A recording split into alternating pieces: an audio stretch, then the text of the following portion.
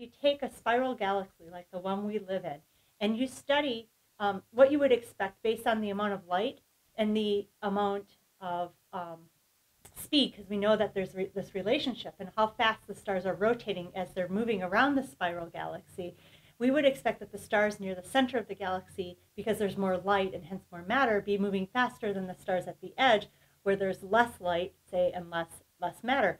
But it turns out when they made measurements of the velocities of the stars near the center versus near the edge of the galaxies, in these spiral galaxies, they found that they were moving nearly the same speed. And so the idea being there must be some matter there that we can't see called dark matter. And some people liken this to the glue. The dark matter is essentially the glue that holds the galaxy together, so that these stars that are at the edge are not just like whipping off into outer space. I would also point out actually is the work that was done partially by some of the collaborators here at KIPAC with the bullet cluster.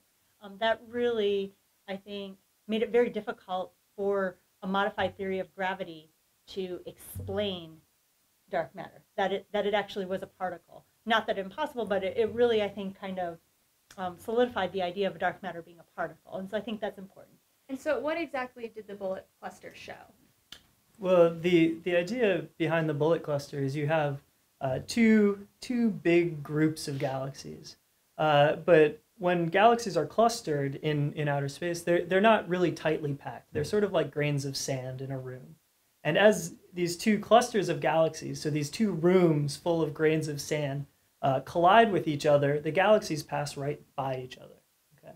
But what happens is the air in the room, the gas in these clusters of galaxies gets all mixed up.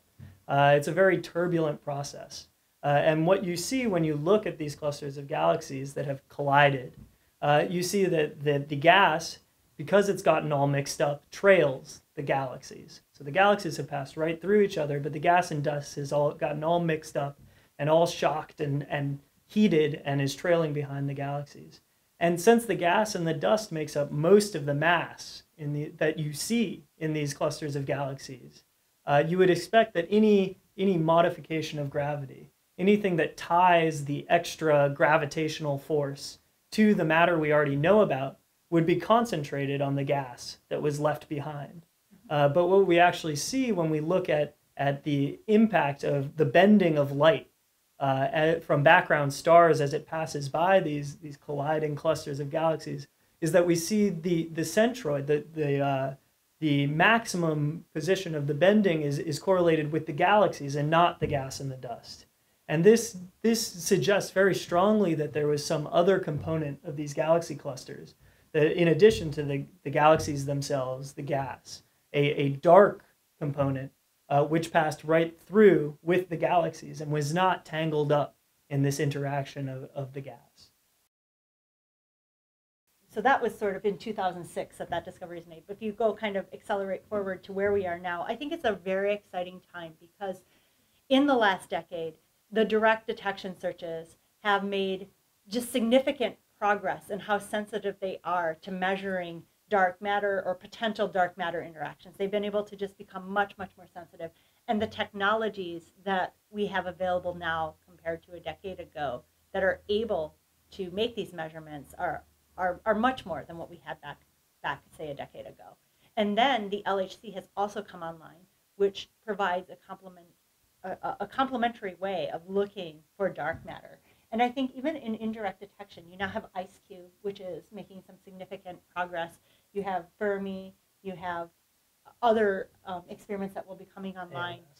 AMS, yeah. Right. And all of these experiments together are really required in order to understand and figure out what's going on. And we're in a fairly unique position that's a little dissimilar from those previous discoveries, in that we're really probing this scientific area with very different experiments. Whereas, Atlas and CMS are both on the same accelerator. Fermi's in space, and CDMS is at the bottom of a mine. These are very different experiments. Fermi is looking for dark matter to annihilate in centers of galaxies or other sorts of locations in the universe where we think dark matter accumulates. CDMS and these direct searches, any of the direct detection searches, are sitting here on Earth waiting for the WIMPs to just blow through them. Yeah. They're not even the same exact source if you're thinking of it that way. It's not the same gun that's shooting the particles in a sense, even though the particles are the same. So, but that's why it's important to do it all, because we need to know that, let's say, for example, we see something here on Earth, and we see something up in the sky, and the LHC sees something too. We need to know that what we're seeing on Earth is the same thing that they're seeing up in the sky, is the same thing that they're making in the LHC, and that makes a complete picture. And what's interesting about these experiments you talked about is they all use different kind of probes. So IceCube will be using neutrinos, Fermi uses gamma rays, and AMS is going to use kind of cosmic rays like electrons and protons.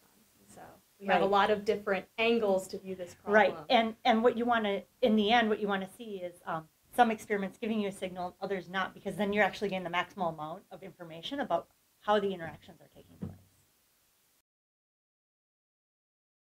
Any one experiment that sees a signal, I think people may have a hard time believing it really is a signal. There will need to be a follow-up experiment with a complementary technology that can verify that they also see the signal, that they're seeing the same thing, because there have been a lot of hints and they're kind of all over the map. And so you would need that first. And then after that, I think what we do is we start trying to understand what the signal is. If you see it just from one type of experiment, you aren't going to necessarily be able to constrain parameters about the dark matter, its mass, or anything. And then there will be lots of questions about, is this the only dark matter? Or is there maybe a whole hidden dark sector? I mean, the visible sector is very complicated with lots of different particles and family. It could be that the dark matter sector is, or the dark sector is just as complicated. Or it could be simple. Yeah. Jodi gave a great answer.